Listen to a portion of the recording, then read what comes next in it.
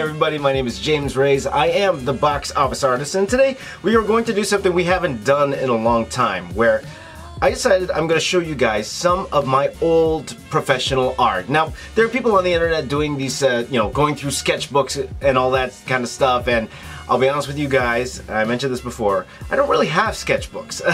There's something wrong with me. Either, I would doodle on loose paper and stuff, and I would never keep it, right? But I would never actually have physical sketchbooks, okay? So, in lieu of that, I thought it'd be fun to show you guys some of my old art, and especially some of my old professional art. I know a lot of you guys want to work for Marvel, DC, in the comic book industry itself, and I do have experience in that. As you guys know, I first started out my career in art working in comic books, from Dreamwave to DC Comics, and I talked about, last year, I talked about how I got my first job at Marvel working on Hulk Destruction, okay? And I went through that issue, I believe that was issue 2 of Hulk Destruction. I went through that, and if you want to go check that out, I'll put a card up here. Go check that out, that episode where I talked about how I got into Marvel in the first place.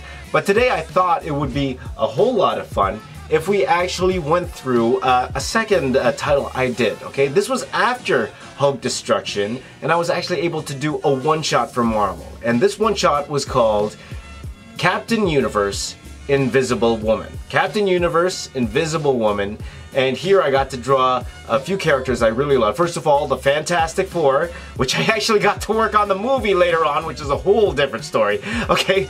But the Fantastic Four, also I got to draw the Gladiator, which I really loved, and also, of course, Captain Universe and how it affected the whole thing. Written by Jay Farber, inked by the incomparable John Dell. He was one of my favorite inkers to work with, so this is a lot of fun, so let's get right to it.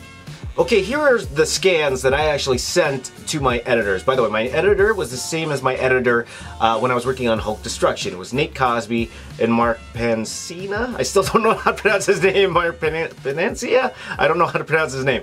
But Nate Cosby was my main contact. He was the assistant editor at the time. I don't believe he works for Marvel anymore. But then again, this was like 10 years ago. So let's get right into it. So first of all, here's the first page. And I was modeling the Fantastic Four. I was modeling them after the movie actors. So Ian Gruffold, I think that's how you say his name. A little bit of Chris Evans and Jessica Alba. Though it won't look exactly like them. I wasn't the best at getting likenesses back then. But at that time, it was cool to cast your characters. It was cool. That was the in thing. Brian Hitch made that popular by casting real-life actors in the Ultimates. So I was trying to do the same thing, definitely not as successful, and you will see a little bit later on, I'll show you who I cast the Gladiator as. You know what, I'll even say that till the end. Maybe you guys can guess who I tried to model the Gladiator as, but I think you'll probably figure that out. But this is the first page here. I'll be honest with you guys, I totally forgot the story. I haven't read this in a long time. But as you can tell here, the fingers, and I'll use the mouse here, the hands, these are what we call stats. So I actually edited the second pair of hands in. So I only drew that pair of hands in once, so you can tell the rendering's the same. We just edited that in. As you can tell here, these are the Gladiator's arms. He's flying into the Earth. While the Fantastic Four here, they are analyzing this energy source, which is Captain Universe. Okay, so this whole series, I believe there's a whole series of one-shots. They were, they were talking about Captain Universe, and in this particular episode, this issue, Captain Universe takes over Invisible Woman. Okay, so let's go to the next page. Here, this is some of my favorite work I've done for Marvel. I still have a lot to learn about shading. For example, here, I think the shading here on Johnny Storm's arm is kind of weird. And I think his neck looks kind of funny here, but little things you think about, right? But also you can tell here, there's another stat hands, but I didn't stat these hands because he was entering the atmosphere. So I wanted color to take over at this particular point here. Okay. But I was really happy with some of the backgrounds that I did here, though it's very important when you do backgrounds that they don't take away from the foreground. Sometimes we forget that. We want to add as much detail, because I'm especially a detailed guy. It took me a while to learn that, really, and that's something that C.B. Cebulski, who's the current editor-in-chief of Marvel, that's one thing he was telling me, that I was putting too much detail in my backgrounds, where it was taking away from the actual subject of the the characters themselves. So here we go, here comes the gladiator. Boom, look how big these arms are. Holy cow, these arms are bigger than his waist. Look at this. And also looking at this looks kind of weird here. I think it turned his head a little bit more than his body, but then I could, because he's Mr. Fantastic, I could, you know, I could probably get away with that, saying, you know, he's elastic, so he can turn that way, right?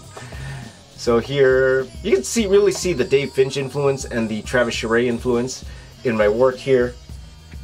Okay, there's the next page here, big explosion here, and notice here, I do like how the light, see here, it's black on the side of the pieces here, the rubble here.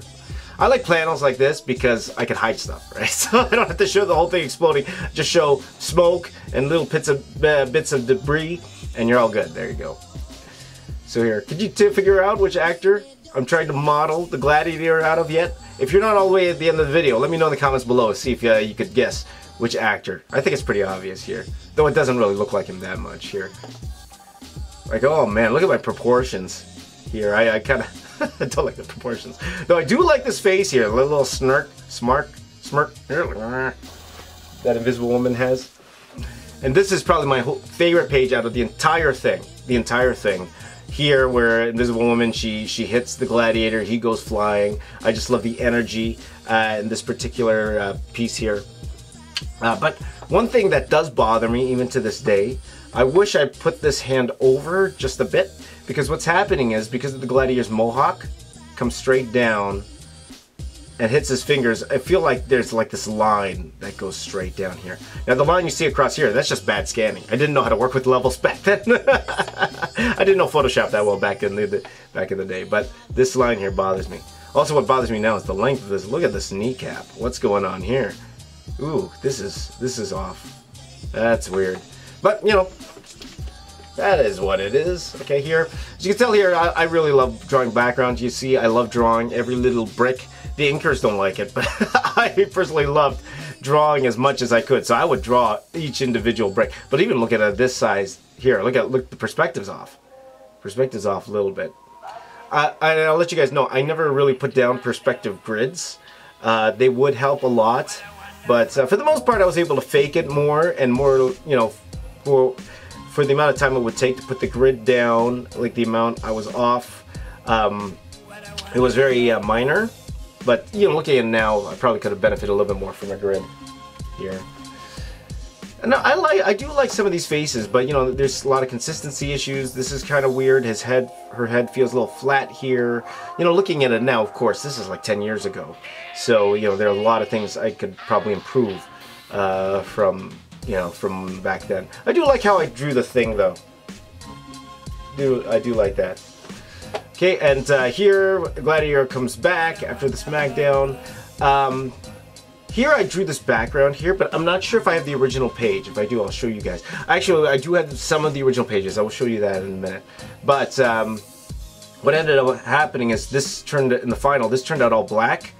I don't know why, because John Dell, he's a really good inker, and he will draw every single line. I've had inkers that do not draw every single line I drew, which was extremely frustrating. But this was all black. I'm thinking maybe he spilled ink. That's what I'm thinking, why he didn't do that. But for the most part, all of his other inks I was in love with.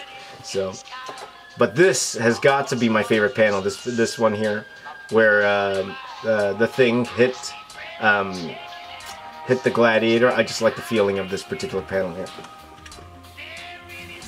And here, this fight. This is some of my favorite action pieces that I really like to see.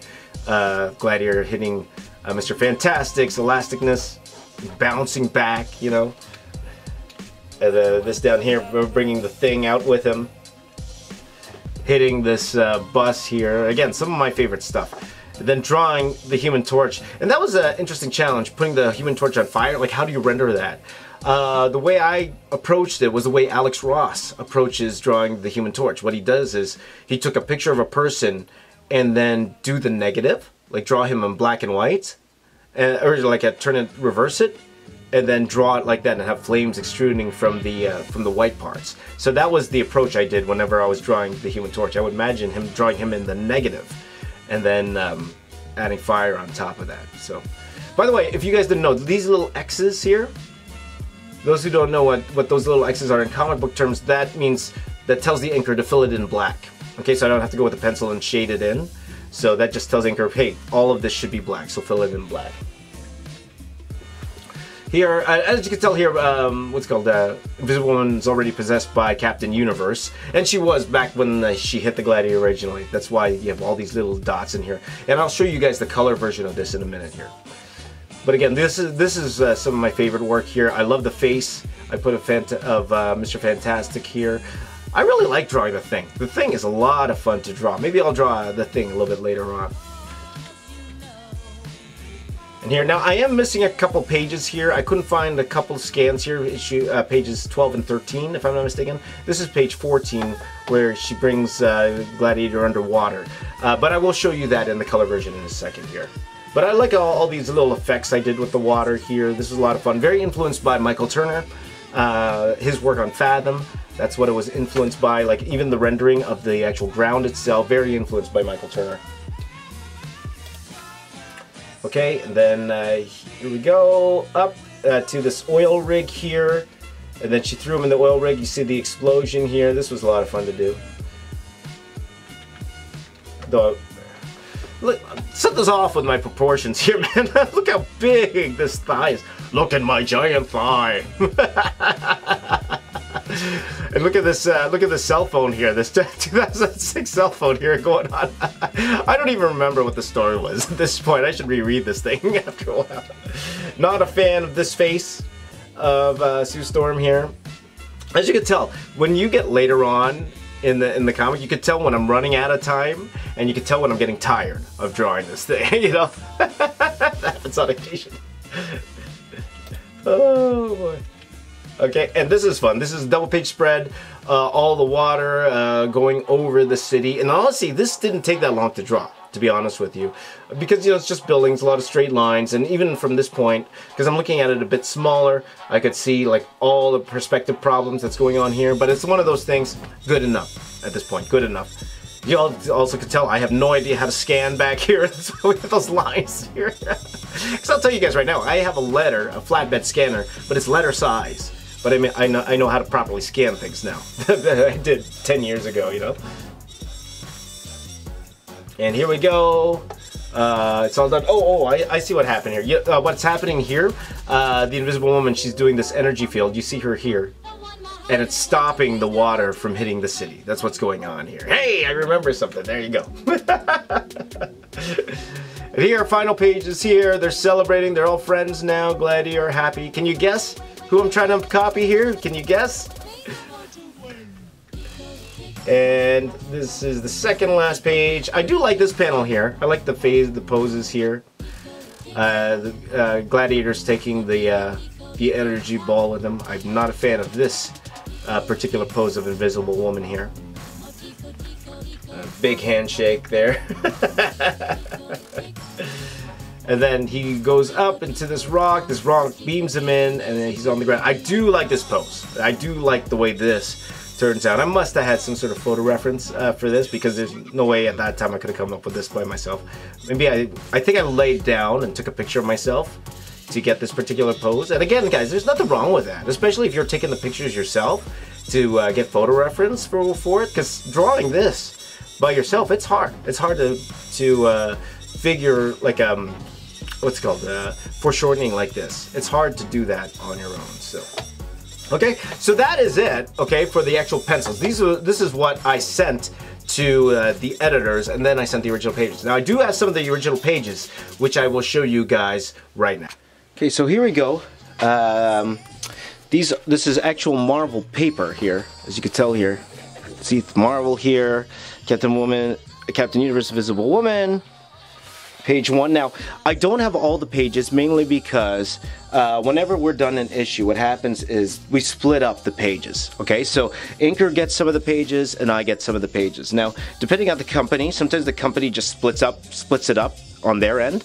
And usually the penciler gets about 2/3 of the pages, and the inker gets the other third. So Sometimes we would split it up ourselves, where we would do a draft type thing. So pencil will pick 2 pages, the inker will pick 1 page. Pencil picks 2 pages, inker will pick 1 page, and that's how it goes. So these are the pages that I have.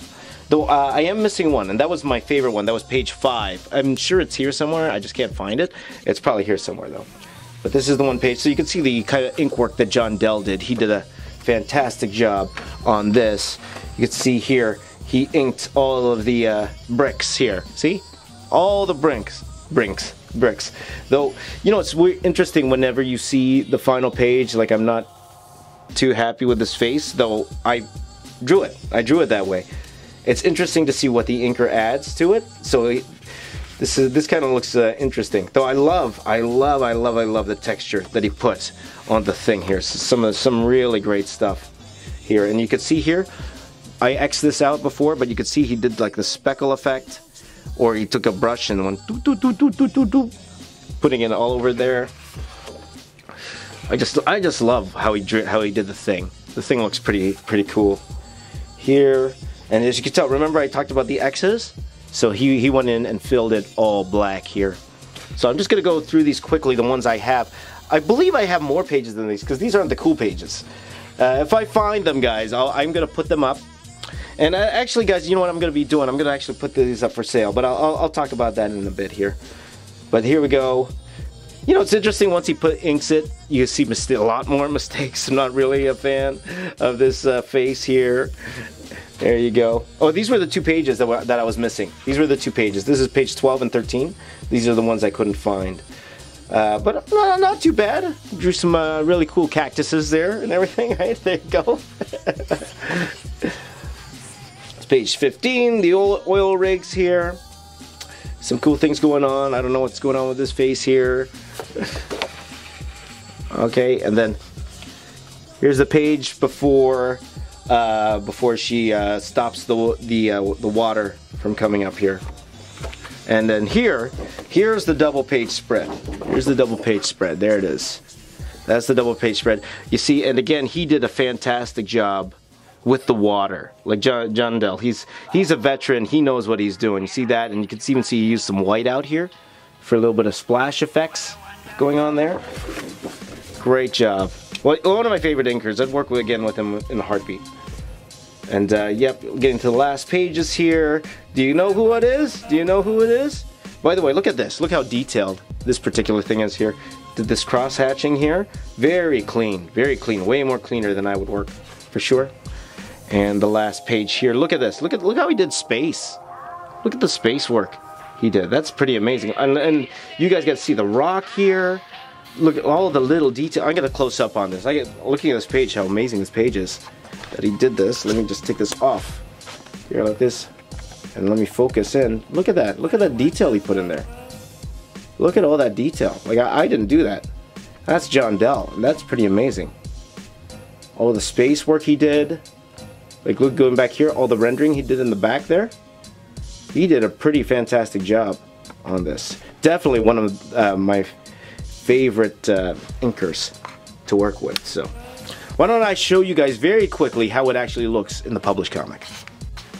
Oh, and just in case you don't believe me, let me just go here. It says there, look at that guy right there, James Raiz. That's me. That's me. Here we go, written by Jay Farber here. James Raiz, that's me. James Raiz, that's me. And again, these were my editors, Nathan Cosby, Mark Panicia, I think that's how it is. And then inkers, John Dell, my buddy John Dell. I wish he was my buddy. I never met him. But yeah, quite the team. This was so much fun to do. Okay, so this is the Captain Universe trade paperback. I did have single issues before. I think I gave a lot of them away. But at least I have the trade paperback, so I could show you. This collected all of the Captain Universe one-shots, including mine. So let's go. So like this is somebody else's work, but let's go find mine, if I could find it. Here's mine. Here it is. So you guys could actually see the color version. This was the cover. And you know, it's always interesting to see how the colors affect the particular artwork here. In this case, I really actually liked how the colors turned out. The colors, sometimes the colors can enhance, sometimes it can hurt. And this is one of the cases where I felt the colors really did a service to how everything looks. Like, I feel this looks great. I love the spaciness feel, which is what I was going for when it came to the Invisible Woman here.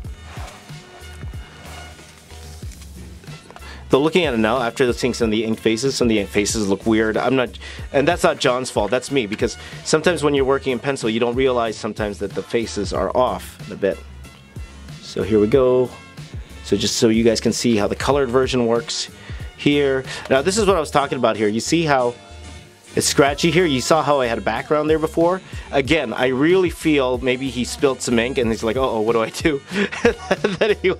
The reason I say that is because there wasn't another time where that happened. Like, he drew every line and then some. You can see here, he added all this detail to this rubble I didn't even do. So he did an amazing job. So, like, even here, look at this. You gotta see that there. Like, all the interesting detail that he did here, I'm in awe of what he did, and all the way he rendered the thing here. It's pretty amazing here. Let me just put that in focus. See all the little extra detail he added here. Like, I added a lot of detail, but he added all these little extra squiggles and stuff that really worked out really well. And you can see how they colored. They added a little bit of red to the ink here to make him look cooler. Oh, and I love how this face, I think this face looked pretty cool. Maybe I went a little bit too overboard with the black here. But the Thing, man, I love the Thing. I would love to do a Thing one-shot, if we can. Then we got here.